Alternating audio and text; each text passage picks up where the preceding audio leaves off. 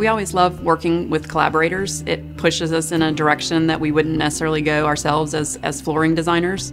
Our design process usually takes around 9 months from prototype to introduction. Well, I grew up in a community that had a lot of bare rock, but if you spent a lot of time there, you saw that it wasn't bare. It was actually colonized by incredibly beautiful lichen, and I always felt like lichen was nature's carpet.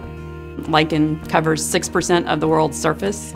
We got to work with a biologist on his team that really did all the research with us on the different species of lichen. So at Mohawk, we're very influenced by biophilic design, and what that means is being inspired and influenced by nature from outdoors and bringing that in.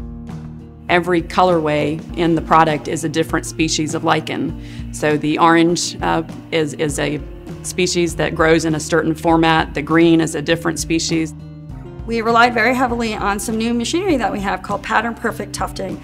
And this is a really awesome loom that helps delineate texture, color, and pattern in a very specific way. We actually very much stuck to the natural forms of the lichen. It actually gives this very tactile, very textural relief. The orange is a little more raised, it grows out of the rock. The blue kind of grows slick against the rock. It makes people feel like they're literally walking in a lush field of lichen. The modular tiles work really well with the lichen inspiration because of the randomness that you see in nature. You can use them together, you can use them independently, and designers can create their own installations based on this concept.